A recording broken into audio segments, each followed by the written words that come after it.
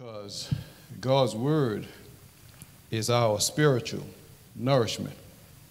And I don't believe anyone in here only eats on Sunday and Wednesdays. Isn't that right?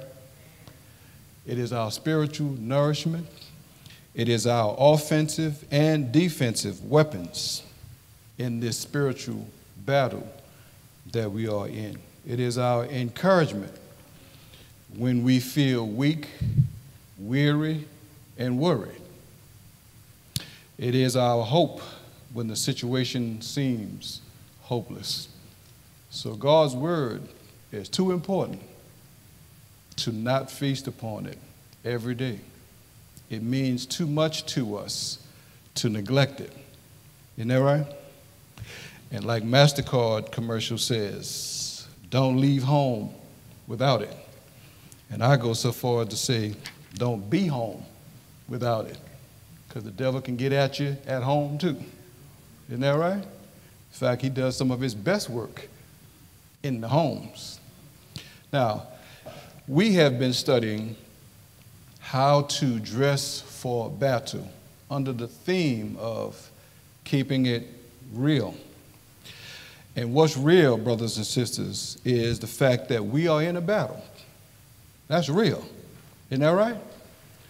We are in a battle. The devil, our enemy, is seeking to control our minds, to destroy our bodies, and to destroy or divert our eternal destiny.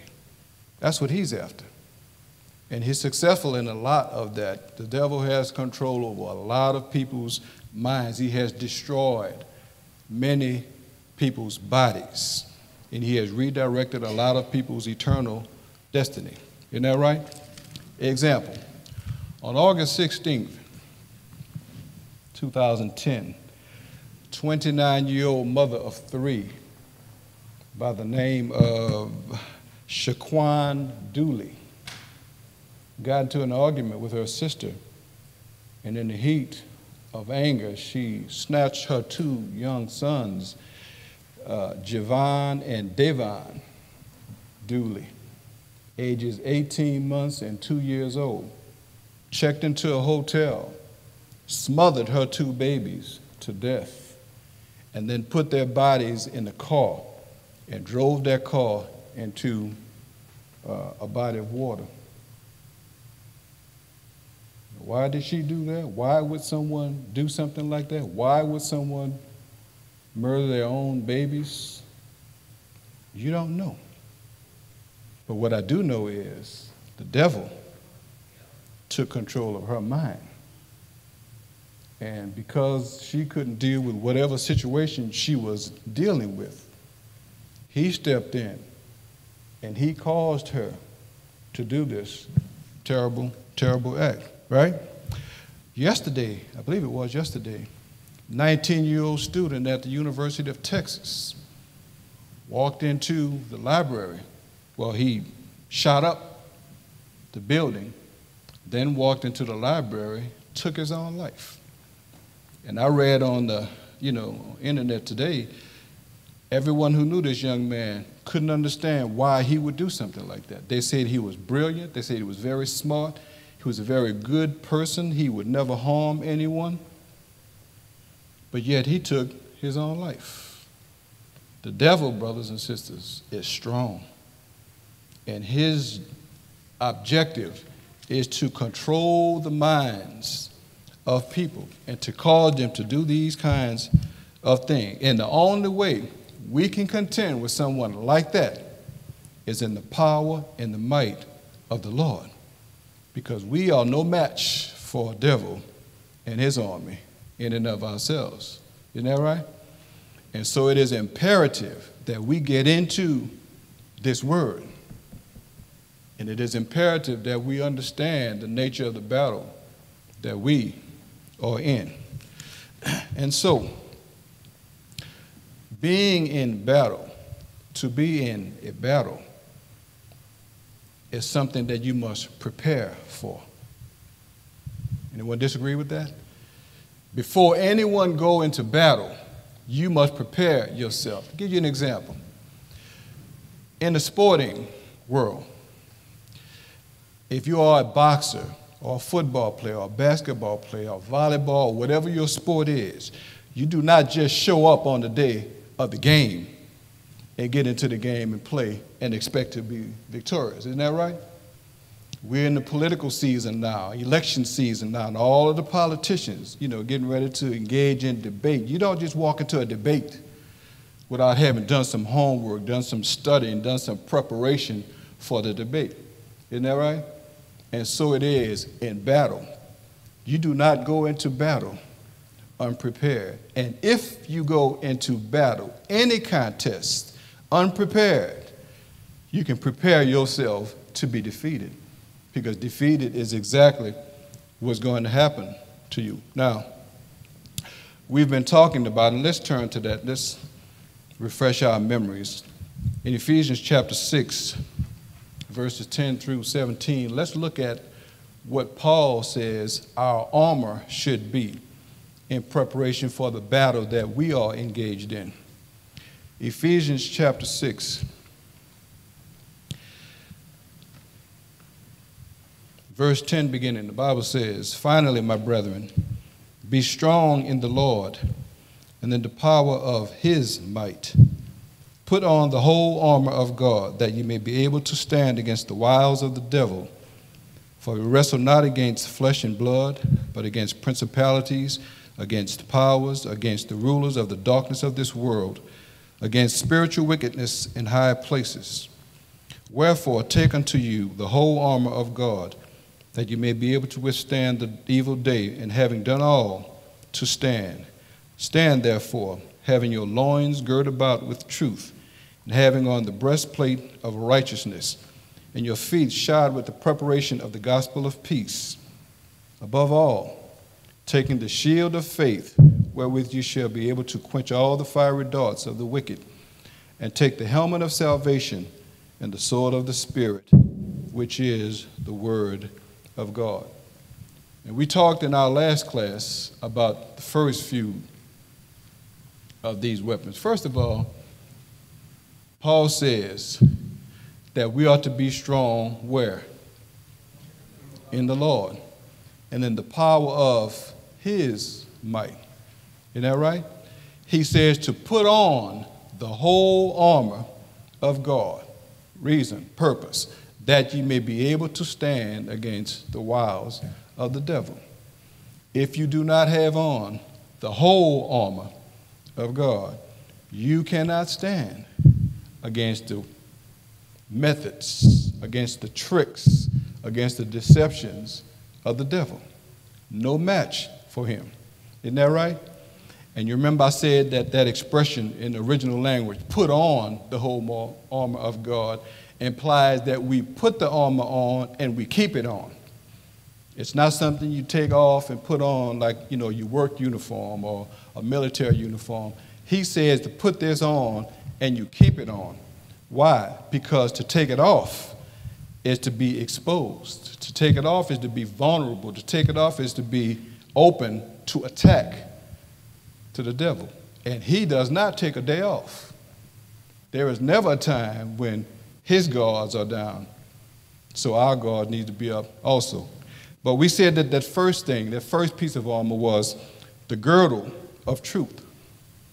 And I described to you how the Roman soldier had a belt, and that girdle is talking about a belt. It was a belt that he held his stuff together with. They had long robes, and the belt, the girdle would hold all that stuff together. It would also hold the weapon, hold the sword. So the belt holds it all together, and the belt that holds it all together for us is truth. This is what Paul says. Number one, truth of the knowledge of God's word. God's word is truth. Isn't that right? And if you do not have a knowledge of God's word, you're in trouble. Now, I'm going to say knowledge of truth versus emotions and versus popular opinion. Because we live in a world where a lot of people gauge what they do based on how they feel about it. Isn't that right? A lot of people, their lives are directed by their emotions or the opinions of others. And it just kills me even nowadays. I like to watch these court shows on TV, you know, Divorce Court and Judge Alex and all that, Judge Judy. And they've gotten to the point now where even in the middle of a court, you know, a case, before the commercial comes on, the judge will say, well, you know, so-and-so is doing this. What do you think? What does it matter what we think? You know, our society is geared towards opinion polls. And that's why it's so messed up right now, because everybody's got an opinion about everything that's going on, and your opinion don't mean any more than my opinion, and none of it means anything if it's contrary to the Word of God. Isn't that right? But God's Word is absolute truth, and it is the standard by which we should gauge everything that we do. But not only must we have a knowledge of God's Word as truth, but we must also have an attitude of truthfulness. And I spoke about that in our last class. Truthfulness, here's the key, at all cost. It doesn't matter what it costs you, be truthful. And if I took a poll right now and asked how many of you have ever lied because you were in a tight, or because it wasn't convenient, or because doing so would get you in trouble, probably everybody in here would raise your hands. And if you didn't, you still got a problem with it. All right? But we should have an attitude of truthfulness. Now, even in the Bible, people did that. You remember Abraham? Abraham lied about Sarah being his wife. Why? Because he feared for his life. If he answered that, he thought they were going to kill him to take his wife. Isn't that right? What about Peter? Turn to, let's read this. We have to read this. Turn to Matthew chapter 26. Let me show you something about Peter. Matthew 26, verses 30 beginning, 30 through 35. 26, verses 30 through 35. When they had sung a hymn, they went out to the Mount of Olives. Then Jesus told them, "This very night you will all fall away on account of me, for it is written, I will strike the shepherd, and the sheep of the flock will be scattered. But after I have risen, I will go ahead of you into Galilee." Peter replied, "Even if all fall away on account of you, I never will." "I tell you the truth," Jesus answered. "This very night, before the rooster crows, you will disown me 3 times. But Peter declared, "Even if I have to die with you, I will never disown you." And all the other disciples said the same. Okay. Now, y'all see where Peter's head is right now? Peter's like, "I'm with you, Lord. I got your back. No matter what. Whatever goes down, I'm with you and I got your back." Drop down to verse 69. And let's see how Peter does. Now Peter was sitting out in the courtyard, and a servant girl came to him. "You also were with Jesus of Galilee," she said. But he denied it before them all. "I don't know what you're talking about," he said. Then he went out to the gateway, where another girl saw him and said to the people there, "This fellow was with Jesus of Nazareth." He denied it again with an oath, "I don't know the man." After a little while, those standing there went up to Peter and said, "Surely you are one of them, for your accent gives you away." Then he began to call down curses on himself, and he swore to them, "I don't know the man." Immediately a rooster crowed. Then Peter remembered the word Jesus had spoken, "Before the rooster crows, you will disown me 3 times." And he went outside and wept bitterly. This is the same Peter who said, "Lord, I'm with you. No matter what happens, even if I have to die, I'm with you." Not long, not, further down the line, that same night, Peter denied the Lord. Brothers and sisters, many times we do that. Many times we are put in a situation where we deny, not maybe as overtly as Peter did, but we will do something or not do something that in essence is denying the Lord. A couple of weeks ago, or a few days ago, I saw on Oprah, you remember that the guy who went into the Discovery building and he took hostages, and he was mad at the world, he was mad at the system. He was mad about people, the way the world was working. And there were 2 employees that he took hostage. And one of the employees, his job was, one thing. But when this man asked him, what did you do? He lied and said he did something else. Because had he told the man what he really did, the man probably would have shot him. He was afraid that the man would kill him. That's exactly what I'm talking about. He feared for his life, so he lied about what he did. How many times and in what ways have we denied the Lord, or in what way has our Christian walk been affected, by being faced with a situation where be honest or be unpopular, be honest or be in trouble, be honest or die? How does our untruthfulness affect our walk as Christians? How does the devil, how does the enemy use that against us?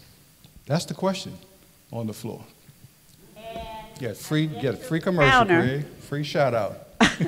I get to the counter to pay for my meal, and Brother Joseph is there, and I hand him a 20, and he gives me change for 40.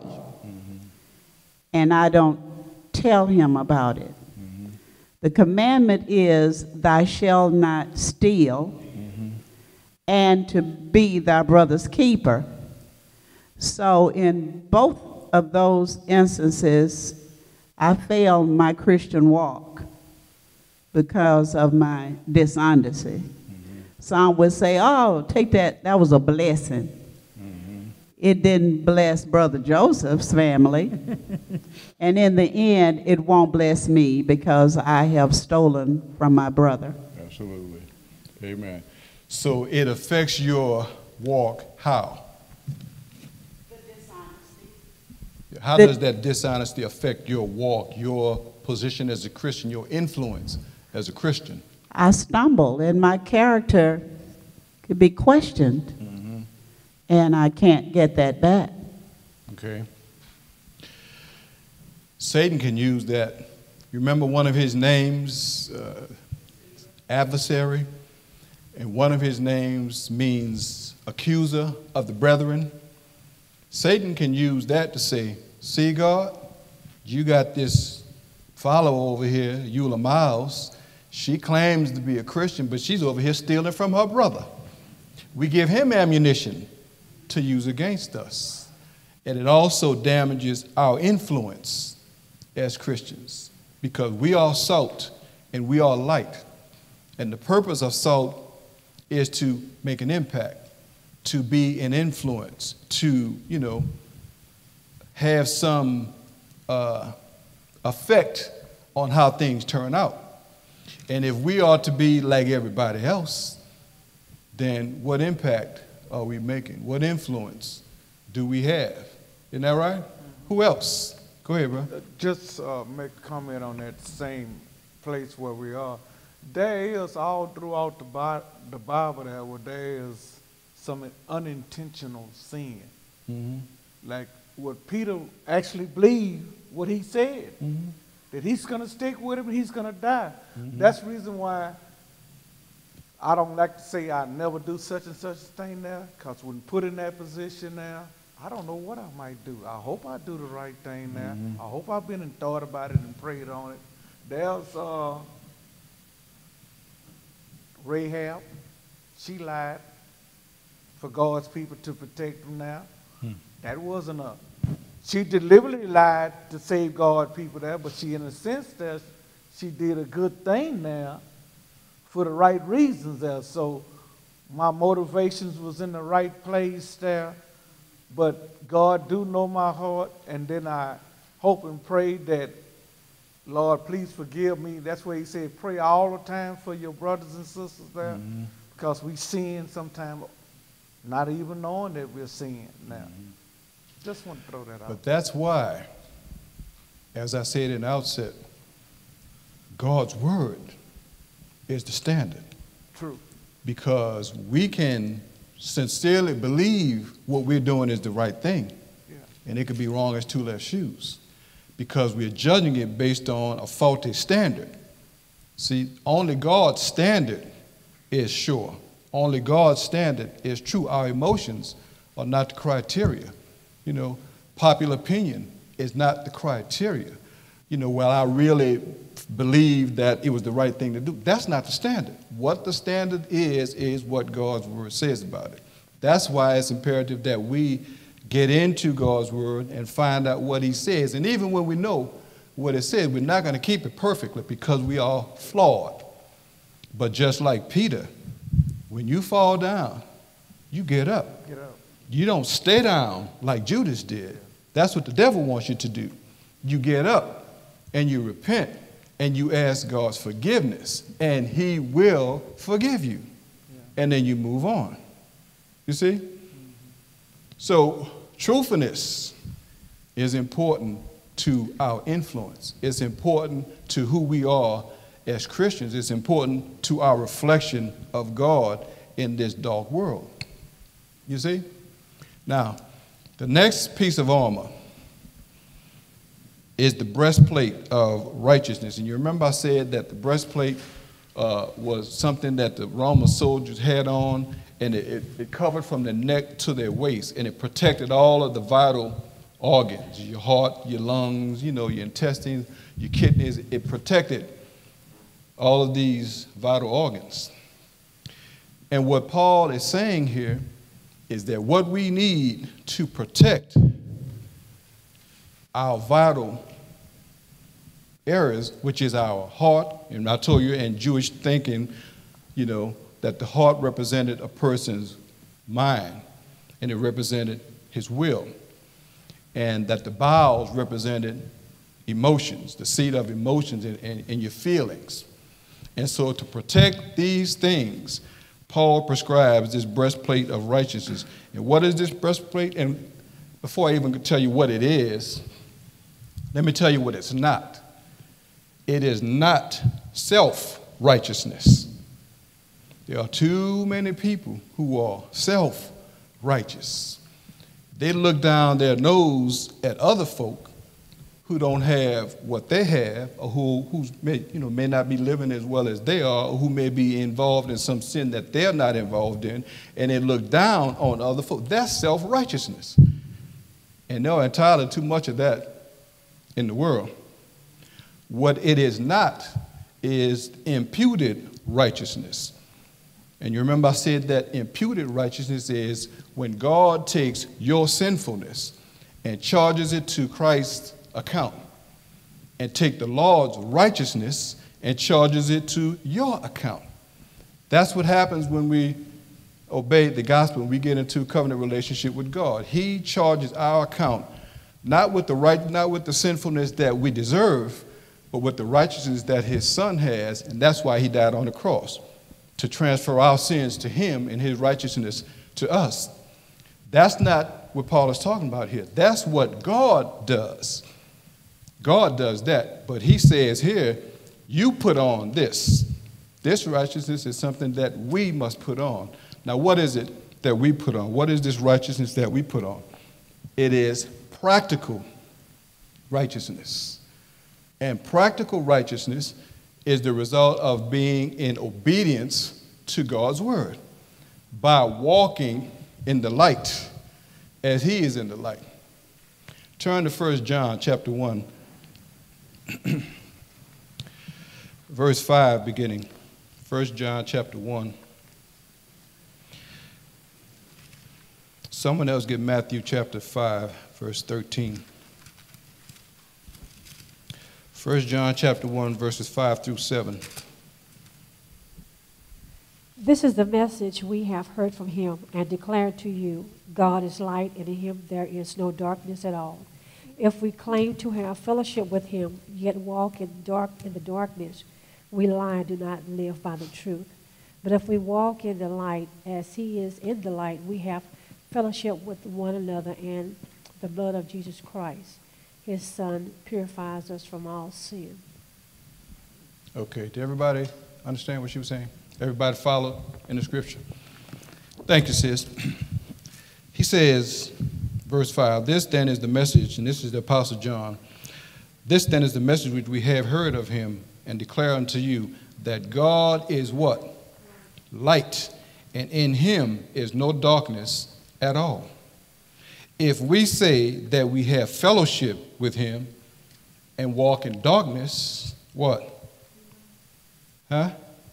What the book say? We lie. We lie and do not the truth. Isn't that right? God is light.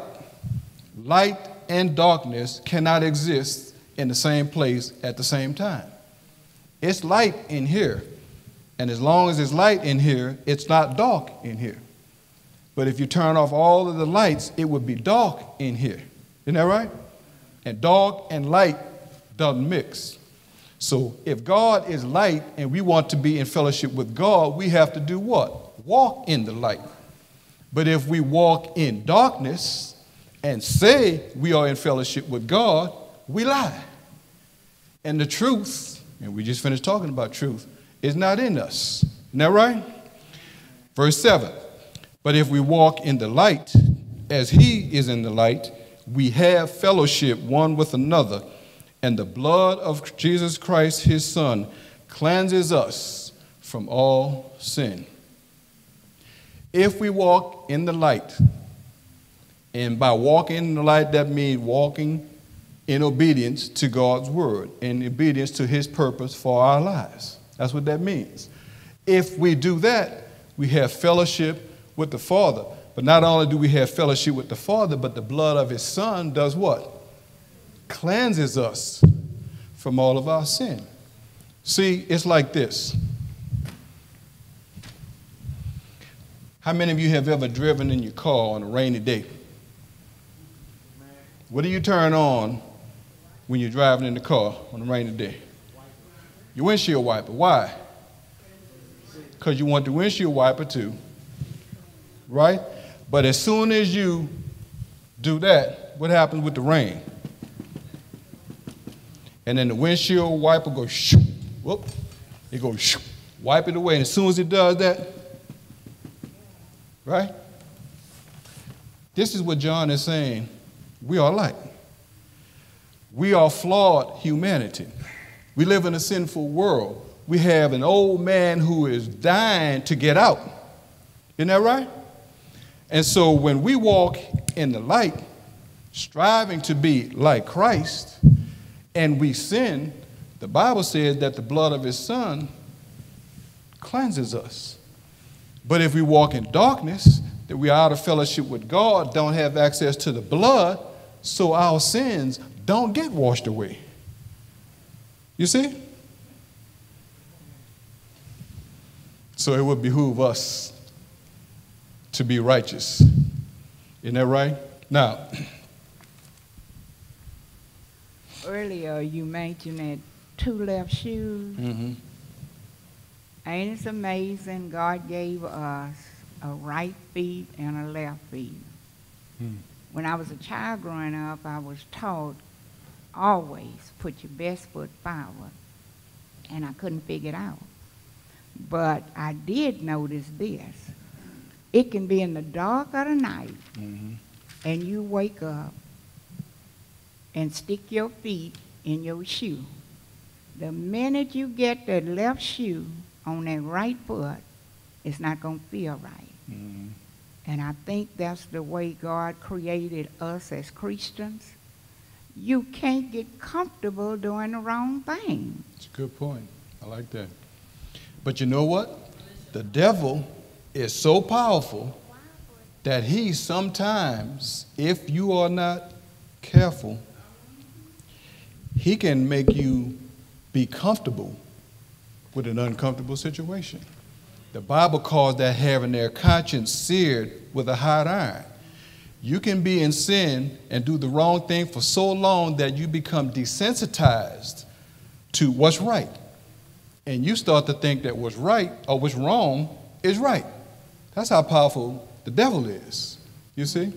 So we must always be sensitive to God's word and conscious of where we are and who we are in Christ. Isn't that right? Go ahead, bro. I have a calendar that I try to read every day there, the day of the whatever month it is. Mhm. And one of the questions was, Saul and David both sinned now.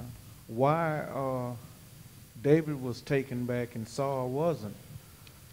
Well, it says, you know, when you read the scripture there, and it says that David truly repented, or David repented, whereas Saul never did repent. So Saul couldn't be forgiven now because was he not recognizing that he had done wrong? Was he too arrogant to confess his sins there? And he just stayed where he was, so he stayed out of fellowship with the Lord. That's the reason why David was able to go forward there, because he repented and he got back in fellowship with the Lord. What David did, as is the case with Peter and Judas, what David did was every bit as bad as what Saul did. True. David took another man's wife, And had got her pregnant, killed her husband. He did all of these things, but the difference is David was brokenhearted over what he did. David repented of his sins, and he asked God to forgive him of his sins. What did Saul do? I don't read anywhere where Saul did anything like that. No, he didn't never. I read where Saul, how did Saul die? Professor, how did Saul die? Greg? How did Saul die? Anybody? Did one of his kids kill him? Huh? Did one of his kids, the javelin? He fell on his sword, Yeah. right? Yeah. He killed himself. Same thing Judas did. And let me just say this, brothers and sisters. As long as there is breath in your body, you have opportunity to get it right with God. Doesn't matter how bad it is, what you've done. Case in point, my father was baptized in 1976 into Christ. He had a falling out with the brethren at the church, the congregation that he was with, you know, over some foolish stuff. I wasn't even a member of the church then. I was in the military when all of this happened in the mid-'70s. And for 20 years, my father was bitter. You know, you couldn't talk about the Church of Christ to my father because to him, all of the preachers were pimps, you know, pimping God and you know, taking the people's money, and all of the people were stupid for following them and gullible. That was his mindset. In 1993, my father was diagnosed with terminal cancer, liver cancer. And after almost 20 years of bitterness and resentment of the Lord and, you know, the Lord's church, in essence, the Lord, because if you hate his people, you hate him, he came to himself and he realized that the things that he was bitter about all those years, none of that stuff mattered. That was unimportant stuff. And on his dying bed, he asked me to relay a message to the family. I preached my father's eulogy on October 16, 1996. First eulogy I ever preached was my father's eulogy. And he asked me to convey a message to the family, and the message was this: unimportant matters that divide family members, that cause family members to not speak with each other and fall out over one another, these things are not important. Materialism, you know, all of these material things that we kill ourselves to acquire, these things are not important. What is important is our relationship with God. Amen. It took my father almost 20 years to come to that point. And when he got to that point, he realized that all of the stuff that was going on, now some people would say, you know, you've been away from the Lord's church 20 years, there's no coming back. Well, who are you? This is the Lord's church. He has the final say as to who comes and who goes and who stays and who gets kicked out. Isn't that right? But the point is this. He wasted 20 years of his life. But before he pillowed his head in death, he got it right with God. And I'm saying to you that as long as you have breath in your bodies, you have time to get it right with God. But now what some people do is they play Russian roulette with their souls. And they bank on the fact that as long as I have breath in my body, it's going to be all right. So I'm going to do what I want to do. And then at the last minute, I'm going to say, Lord, forgive me. I wouldn't take that chance with my soul. I would not gamble that way with my soul. Matthew chapter 5, verses 13 through 16. You are the salt of the earth. Mm-hmm. But if the salt loses its saltiness, how can it be made salty again? Mm-hmm. It is no longer good for anything except to be thrown out and trampled by men. Mm-hmm. You are the light of the world.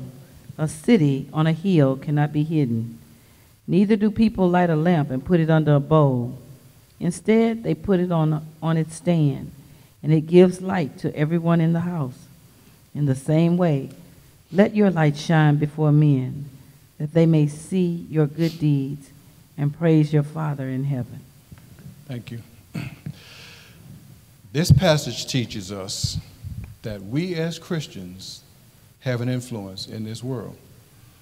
Now, the question on the floor is, Paul says that we ought to have, or put on and keep on, a breastplate of righteousness, which is a life lived in obedience to God's word.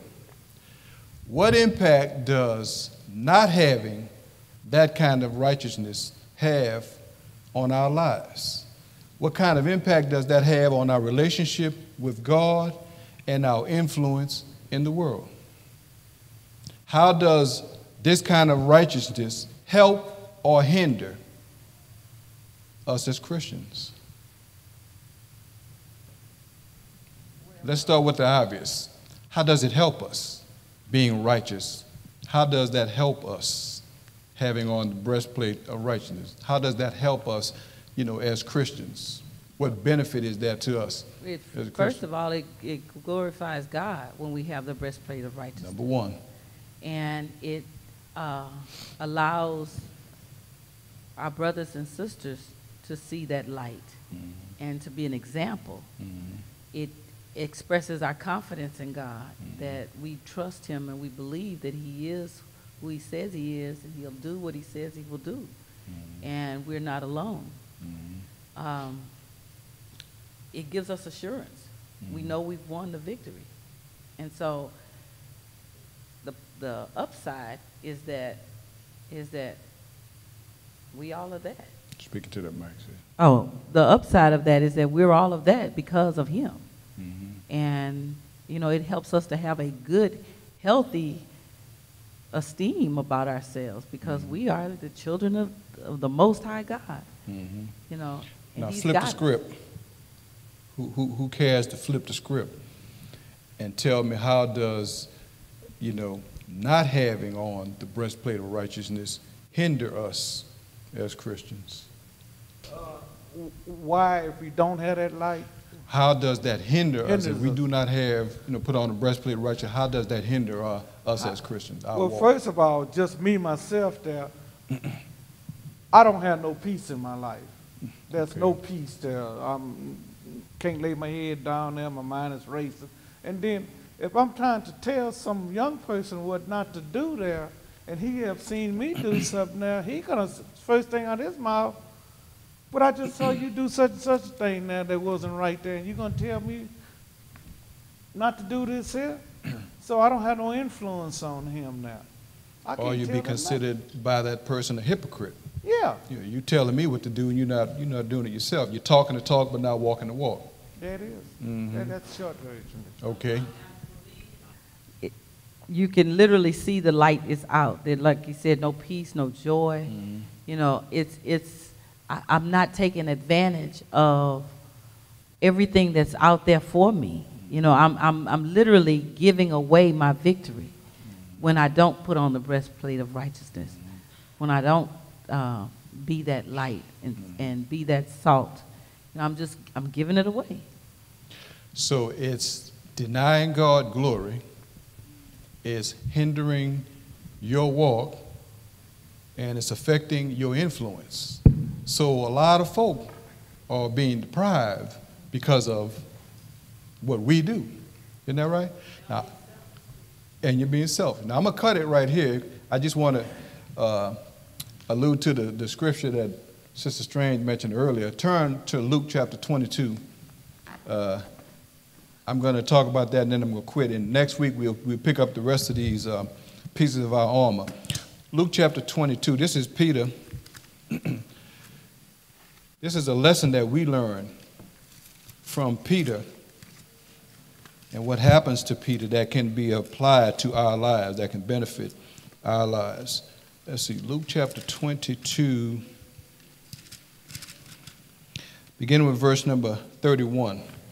Let me just share some lessons with you that will help us, that's beneficial to us by what happened to Peter.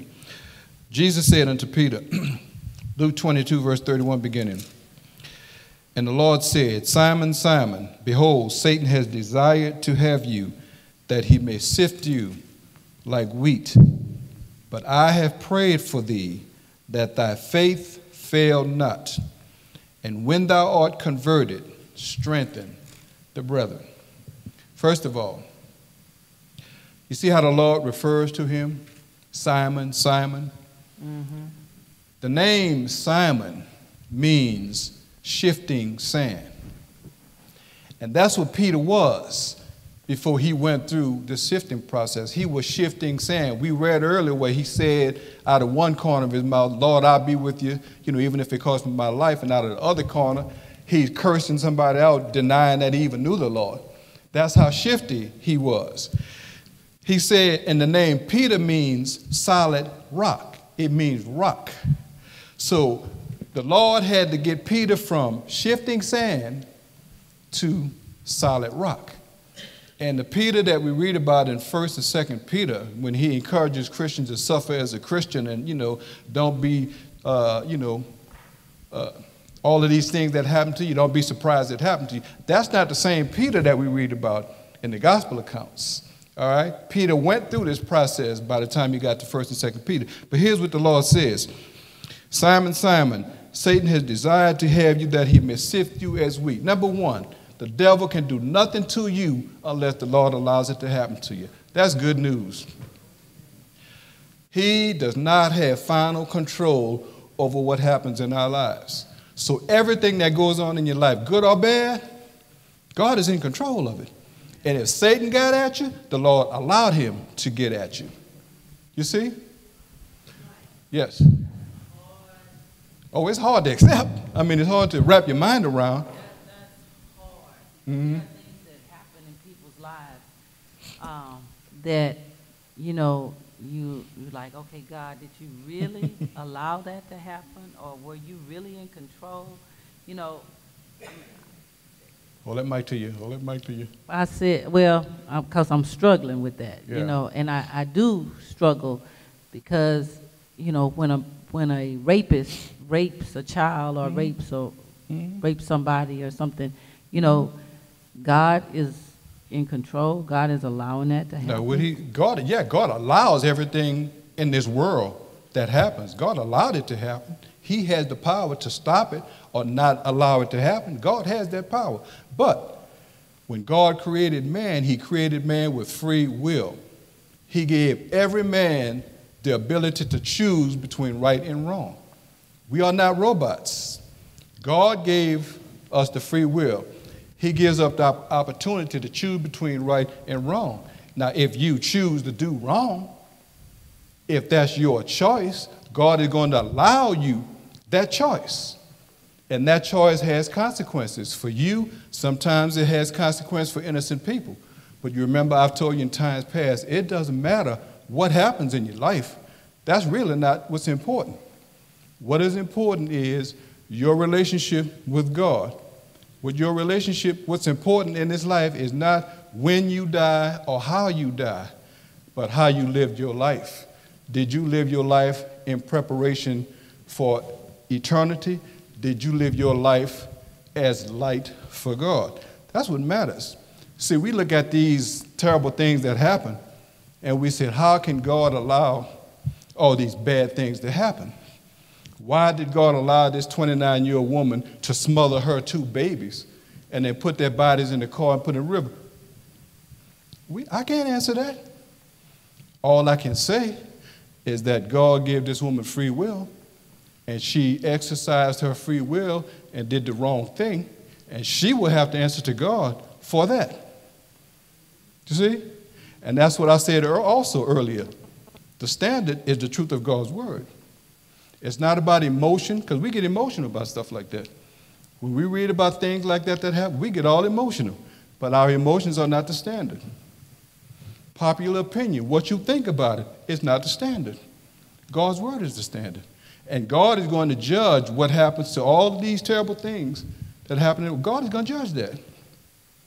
Our responsibility, walk in the light, be an example, glorify God, make a difference in this world. The only reason this world is fit to live in, because we are in it. That's the only reason this dark and sinful world is still standing, because God is allowing this world an opportunity. He's long suffering, is what Peter's saying, not willing that any should perish. But even though he's long suffering, he's not forever suffering. There will come a time when God is going to shut it all down. And all of the things that people have done, good or bad, they're going to have to stand before God and give an account for it. Mm-hmm. Go ahead. Yeah, just like every now and then we'll see where a parent and went talk to someone that has killed one of their children, and they go to them and they tell them, I forgive you. Mm-hmm. And, you know, just like you might say, well, how can she forgive him now? Well, she forgive him now and prayed that with the time that he might have, that he use it in a way there that he can use, that his life be example to those that's falling behind him, and say, don't do what I did there, because this is the results of where I'm going to. I'm going to the chair. I'm going to be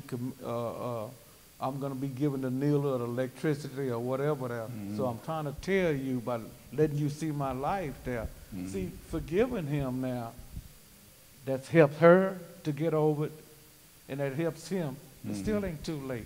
Like we talked about Jeffrey Dahmer's and everything now. All the bad things that he might have done, but before he left this earth, he accepted the Lord there. It ain't my place to say, well, what he going to do or where he going to go. Absolutely. What he did in between. And understand this. Forgiveness is not for the other person. No. Forgiveness is for you. Forgiveness, you see, in forgiveness, we are releasing the other person from an obligation to repay the debt that we say they owe to us. But the Bible says, in order for us to obtain God's forgiveness, we have to forgive someone else. So if you refuse to forgive someone who does you wrong, God is not going to forgive you for what you do wrong to him every day. You see? So it's for us. It's to release us of a debt, a weight that we are carrying around, and it is to free up God to forgive us when we need it. Now, let me make this last point, sis, and I'll get to you if I have time. I need to finish this passage up because I'm right in the middle of it. He says, Simon, Simon, Satan has desired to have you that it may sift you like wheat. I don't really have time to describe the sifting process to you, but it is a process that ultimately allows the devil to rock your world, to shake you all up and turn you every which way but loose. But Jesus said, but I have prayed for you. That makes all the difference in the world. No matter what it is you're going through, if Jesus is praying for you, it's going to be all right, because his prayers always makes it to the ears of God. Sometimes things hinders our prayers from getting up there. Sometimes we are not right, and we may pray, but God don't hear it. But Jesus' prayers are always heard by the Father. So Jesus said, the Satan is allowed to turn your world upside down, but don't sweat it, because I have prayed for you. And he says, when thou art converted. And that word converted means when you've come through the sifting process, when you've gone, when your whole world has been rocked, and when you come out of the other end of it, he says, you're going to be better than you were when you went in there. But what you do is you strengthen the brethren. See, the purpose of your going through it was to strengthen you, to purify you, to make you better. And once you've come out, you help somebody else. How many times have we gone through things in our lives, and then a situation arises where we have opportunity to share what we've been through with someone else and help them make it through what they're going through? That's what he's talking about. And keep in mind the context. All of this is about this spiritual battle that we're in. All of this is about the spiritual warfare that we are fighting. You see? So we must strap up and suit up if we want to be able to contend with the devil that we don't have the power to contend with apart from the power and might of God. You see? So it's important, because if we don't have it on, we're vulnerable and we're open to his attacks. All right? I can't wait for next week.